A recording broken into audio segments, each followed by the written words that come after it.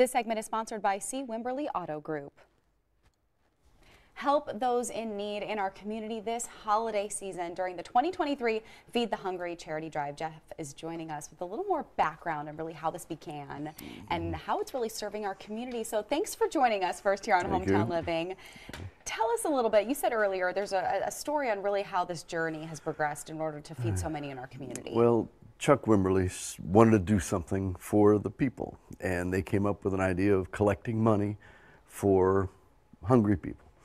So a man named Jim Allen took the reins and he started collecting, and they brought in $10,000 and they went to a warehouse in Benton Harbor, bought $10,000 worth of food, delivered it and distributed it.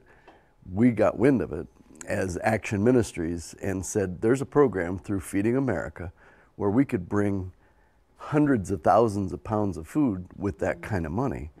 And so we started flowing the donations through Action Ministries and providing these mobile pantries into all of Cass County. And last year we did 20 trucks of over 100,000 pounds, and it really grew the program into something really special.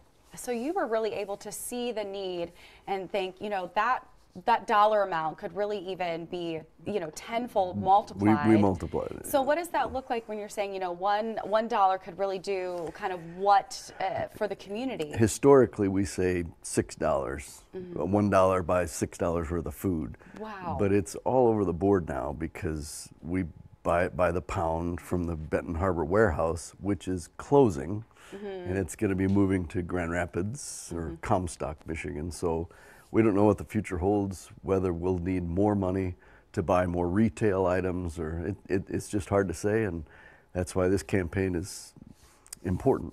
Important and crucial, because the need will always be there.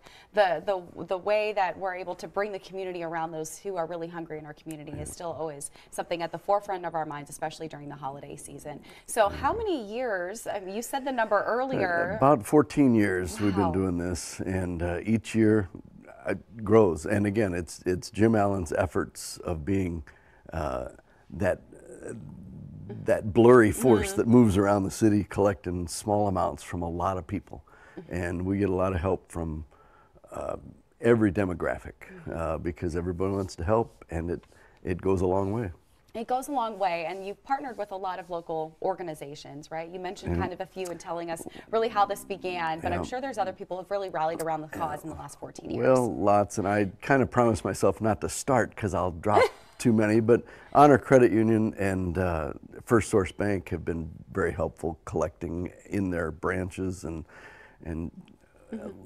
Lyons Industries, and you mentioned Chuck Wimberly earlier as well, is really just that kind of pinnacle force of going, you know, we see this need, and then you stepping it along and really helping that journey come to life. That group is the impetus, the whole thing, and it's still, they donate cars. We put stickers on cars, put lights on them, and put them at different locations all throughout the city, the community, and Cassopolis, and it's a good visual. And it gets people excited, and this is an exciting year.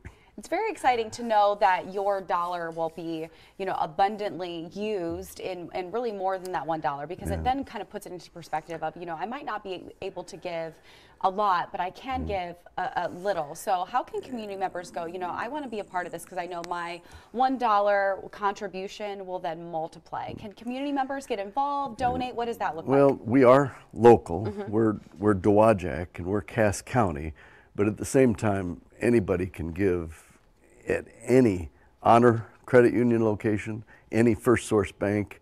Our local managers have promised they'd get the word out so that it could be a possibility. But if you're in the Dowagiac area, you watch this little blur of Jim Allen running around and see him, or you could come to Farm Bureau Insurance.